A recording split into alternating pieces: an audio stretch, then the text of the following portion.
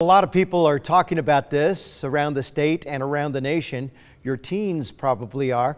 An Idaho Falls man has gone viral for his TikTok video. This afternoon, we talked to him.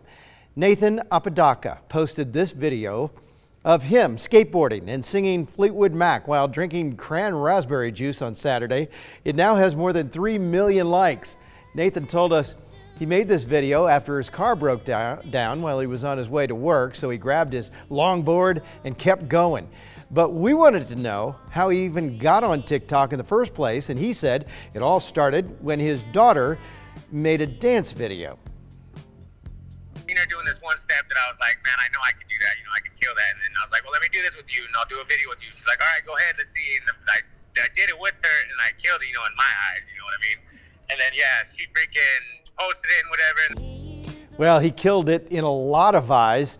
He says she then got tired of him trying to be in his videos, so his daughter made him his own account, and that's how Dogface 208 was born.